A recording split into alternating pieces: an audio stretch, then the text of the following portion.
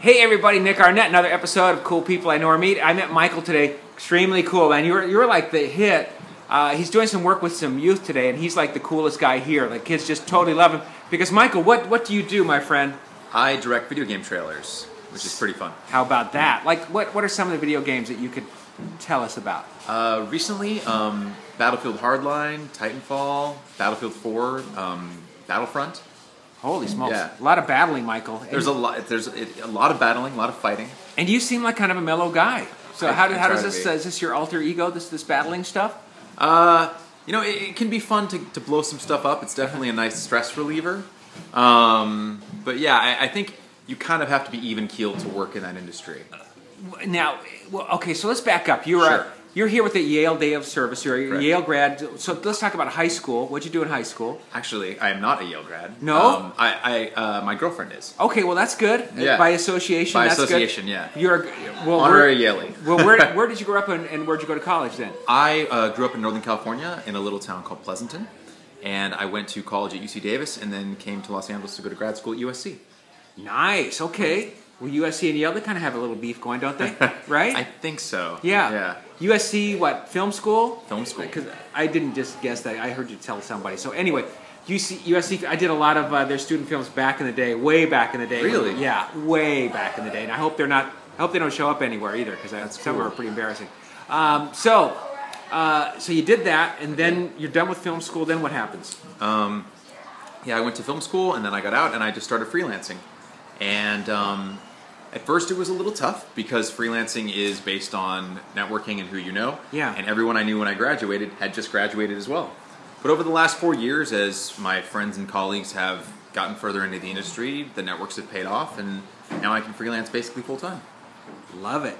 And you got like an incredible voice. Did you ever do any voiceover work? 'Cause you really do have a great voice. People say I have a face for radio. I know. I was a radio host in college, but that's about it. Wow. And it's too bad that's kind of gone now. But wouldn't that be a great gig? It would. It was fun. It was fun. Although podcasting's a big thing now, so who knows? Now you like music a lot, then, right? So I do. Do you have, when you direct these videos, do you have a say so in maybe the background music and stuff? That's not so much my field. There's the video game trailers that I help out with are it's a big team involved, because we're doing them over at Electronic Arts, a lot of them. Electronic Arts, okay. Yeah, over in Marina Del Rey, and there are so many talented people who are part of that process, from the sound mixers to the engineers to the musicians. It's a big thing. And your part of it is what? I direct the video game captures, so it'll be me and a group of 10 to 30 gamers in a room. And they'll have an alpha or a beta build of the game, and we'll recreate kind of exciting scenarios that take place in the game, and I'll oftentimes have an in-game camera, and so I'll be filming the game while it's taking place, but it's all rehearsed and choreographed. Sometimes it takes weeks to make a 5-minute video. And so these guys just come, the gamers you hire... Yep, the best gamers. And they're there week after week just playing. Yep. They're playing. Well, they are definitely working, okay. Because they have to do very specific tasks. So, you know, like, okay, you need to stand right here, and then when this guy runs through, make sure that you blow him up right at this spot, and then run to the tank, and then get in. So it's all very rehearsed. And then when these trailers are released, how are they released and where? Yeah, so they'll be released on YouTube, on the game's website. And through like official channels on YouTube, basically. And so you know games coming out like a year before they come out, kind of stuff. Some of them. Yeah. And you can't tell us anything, can you? But it's just really good stuff. It is cool. It's what's really been instructive over the last couple of years that I've been doing it is just seeing how much work and talent is involved, and how sometimes the arc of these games is 5+ years. You've got teams of dozens, if not hundreds, of people all working in tandem over a long period of time to make something that, you know, it might take a gamer a couple dozen hours to play, but it took thousands and thousands of hours to do and produce.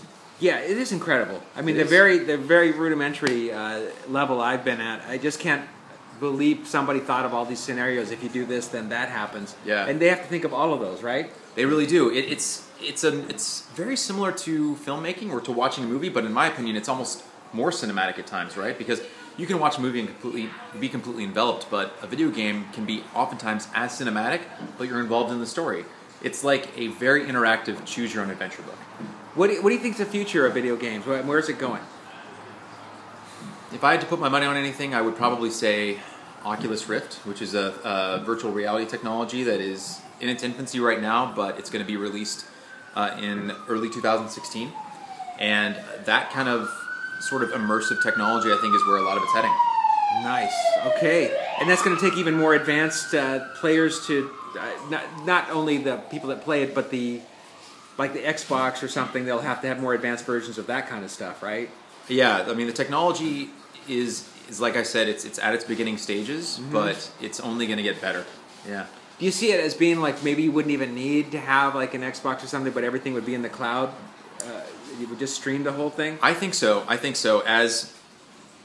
the big bottleneck for that is internet speeds. But I think as Google Fiber, for instance, has been rolled out across the country, it's still only at a few cities right now, but as Google Fiber, which has amazing download and transfer speeds, gets rolled out to more and more cities, I think everything living in the cloud is going to be a complete possibility for sure. And then the ISP is allowing that much data to stream too, right? They probably... Yeah, well, Google Fiber, for instance, is Google's own ISP. Okay. But they're like, as soon as they move into a town, or as soon as they even hint they're going to move into a town, other companies like Warner or Comcast all of a sudden double or triple or quadruple their internet speeds. That sort of happened here, didn't it, in LA? Exactly. Right, yeah. Excellent. Well, hey, what could you say to somebody, good life advice for you? Because things have worked out pretty well for you. So what could you tell somebody, like... I would say...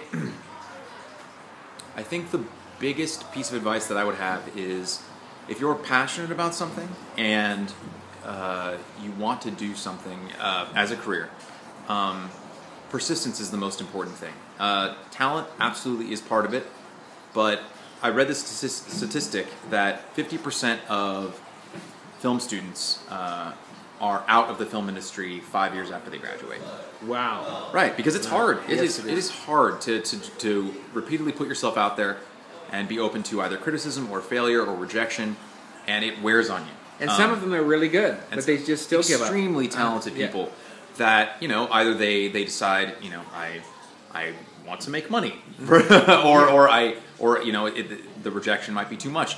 But persistence is important, and I would say as long as you believe in yourself and you believe in the product or the work of art that you're creating, persistence will get you through. And that would be my piece of advice for people out there who want to do something similar. How did you learn persistence? I would say my parents were a humongous influence. My mom and dad. Especially when I was a child, there were times where I just wanted to throw in the towel or give up on something that I was working on. Right. And they were there with encouragement, and that was really influential, along with a set of teachers that counseled me throughout my childhood. That was really important to me. Well, what a blessing that was for you. Yeah, because not everybody gets that. No. So I'm glad you did, because it works. So friends, remember that. Anybody in any stage of their life, little encouragement goes a long way. It really does. Absolutely. It helps make people like Michael, who he is today. And he's a great guy. Thank you. And he's serving people, and he's being so great with the kids today, really patient with them all and engaging them all. So you're a great guy, and I'm really glad I got to meet you. Oh, that's very kind of you to say. Great to meet you as well. All right, friends. Nick Arnette, another episode of Cool People I met Michael. All the best to you, everybody. Till next time.